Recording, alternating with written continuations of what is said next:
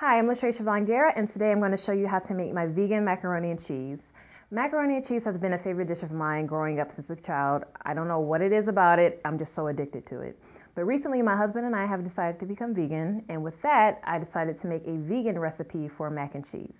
So come along with me, I'm going to show you the ingredients and let's get started.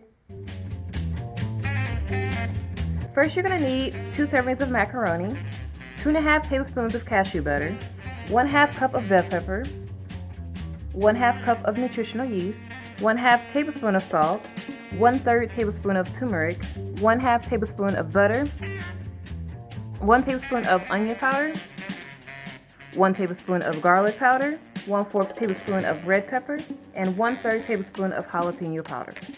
Pour your macaroni into your pot and let it cook on high while you prepare your cheese. First, you're going to take your cashew butter and put it into your blender or your food processor. You're also going to use a 1/2 cup of water, but just pour a little at a time in. You're going to blend it until it becomes into a liquid form. Add your bell peppers. Blend that until they're finely chopped. And then you add your nutritional yeast and blend that once again.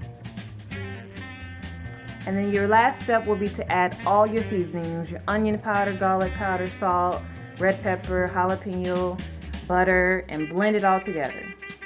Now it's nice and thick and cheesy.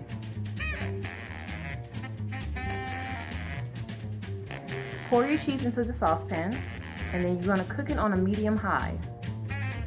You want to wait until it starts to get thicker, and then you're going to add another 1/2 cup of water. Once it's thickened out, you're going to pour it onto your macaroni.